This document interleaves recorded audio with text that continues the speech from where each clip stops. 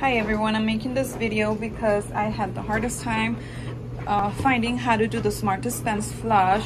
My machine is giving me an error. It's reading tank low when in fact my tank is pretty full actually. So I'm going to show you how to do the flush and just to show you, but I'm going to wait until my dispenser is more on the actual low side to do it.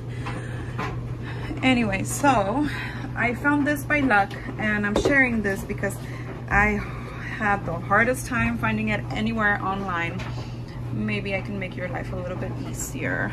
Anyway, so I'm gonna press on select and select both at the same time for 3 seconds and the flush will begin.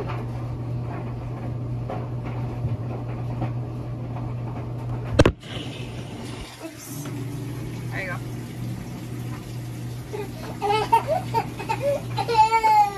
And it is draining and dispensing the soapy water.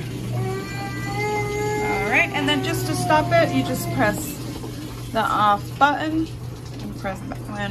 When I turn it back on, it's normal, not flushing. Anyways, I hope this helps.